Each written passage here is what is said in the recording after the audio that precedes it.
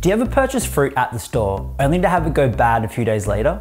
This can be frustrating, especially if you don't know which fruits ripen after you buy them. In this video, we'll explore the ripening process of various fruits and discuss which ones continue to ripen after you bring them home.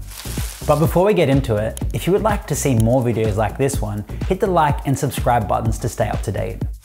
It happens to the best of us. We go grocery shopping intending to buy perfectly ripe, fresh produce, only to find that certain fruits have become overly soft.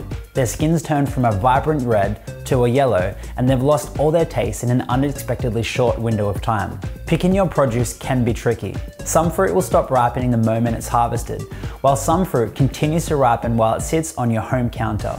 Here's a few fruits that keep ripening after you buy them. Bananas. One of the more obvious entries on this list is the banana, as it's known for requiring a blast of ethylene within a ripening room before it hits the shelves to help remove the green from their peel and help some of the natural sugars and flavors come forth through the manual ripening process. When shopping for a ripe banana, look for ones that aren't fully green or deep yellow. Avocados. We all know how hard it can be to find the perfect avocado. This is because they are harvested before ripening and are sent to distributors and retailers in the hope that they will achieve peak ripeness before they reach the consumers. When choosing an avocado, use both color and feel to find the best fruit. First, choose one with a dark but consistent color. Take it to the palm of your hand and gently squeeze. If it yields slightly, it is ripe and ready to use. Peaches. Fresh peaches are a great summertime treat.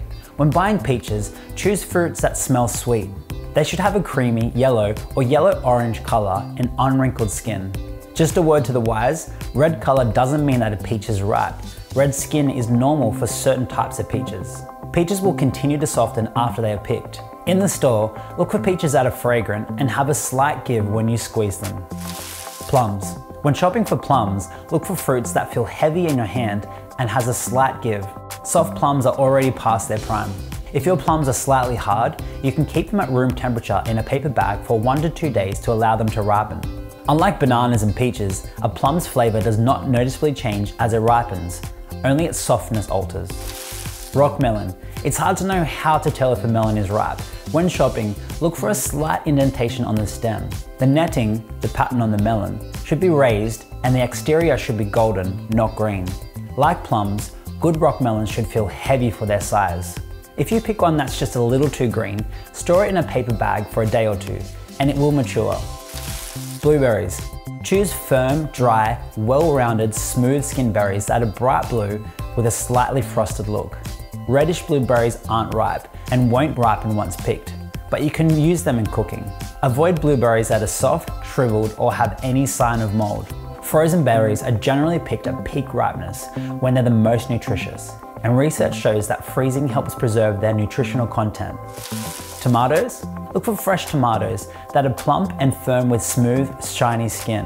The color should be uniform. Contrary to popular belief, you should not store fresh tomatoes in the refrigerator. This can turn their flesh mealy and reduce their flavor. Instead, store tomatoes in a cool, dry place. Now here's some fruits that don't ripen after picking. Strawberries.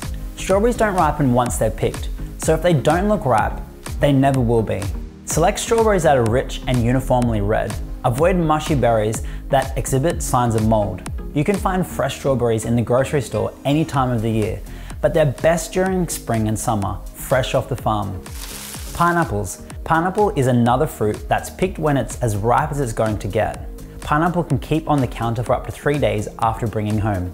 After that, it should be stored in the refrigerator. Look for pineapples with green leaves and firm flesh. Don't worry about the color or whether the leaves pull out easily. Neither is a true indicator of ripeness. Watermelon. Watermelon is in season in summer. A ripe watermelon is one that feels heavy for its size. The outside should be firm and free of nicks or dents. You need to know how to tell if a watermelon is ripe because this fruit won't ripen off the vine. Look for a buttery yellow spot on the melon. Apples, no matter what variety, should be picked at the peak ripeness and kept in the refrigerator. They should last for several weeks. Modern storage techniques makes apple available all year round, with peak season being in the fall. Like other non-climacteric fruits, cherries, grapes, and citrus fruits don't ripen once they are severed from the plant. What you see in store is what you'll get at home, and all of these fruits should be stored in the fridge to keep them from going bad. If you'd like to learn more about best food and handling practices at home, we have a bunch of free courses available on our website. And if you're into all things green, hit that like and subscribe buttons to stay updated. Together, we can help the world go a little bit greener.